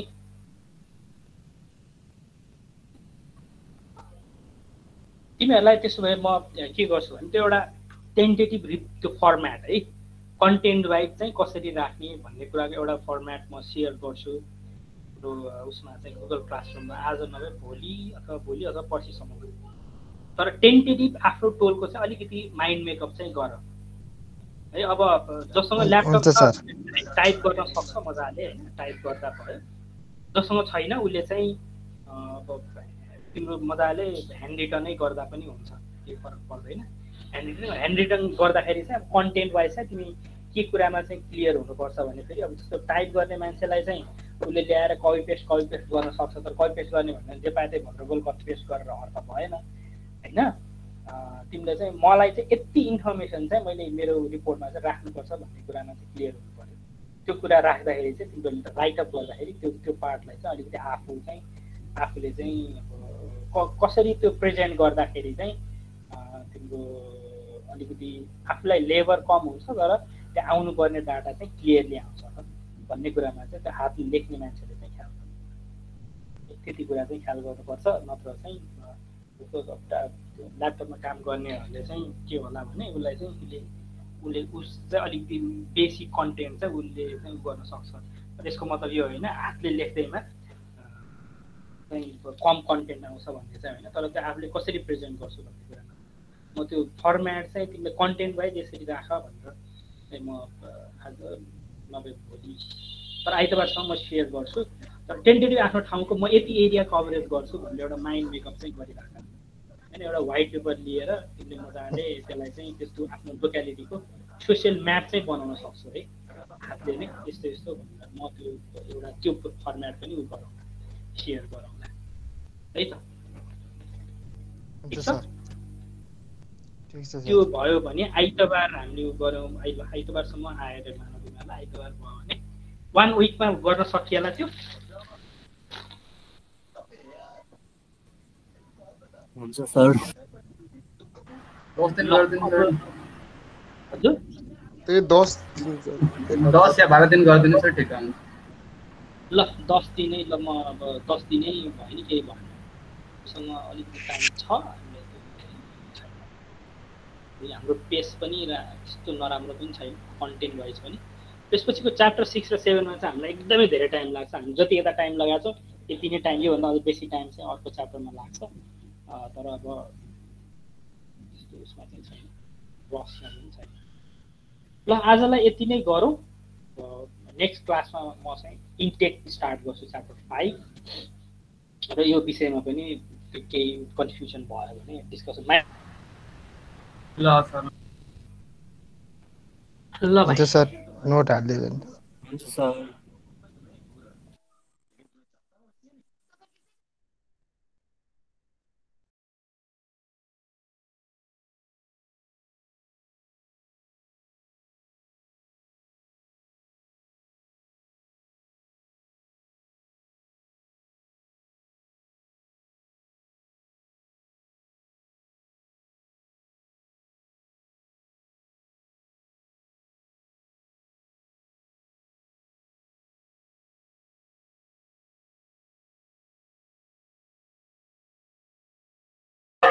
ओए अनु अनु अनु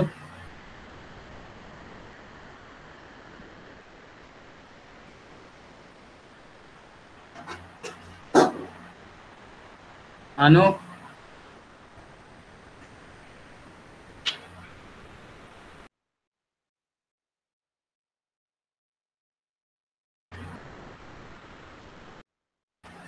दिपु दिपु प्रदोष ओए निजेल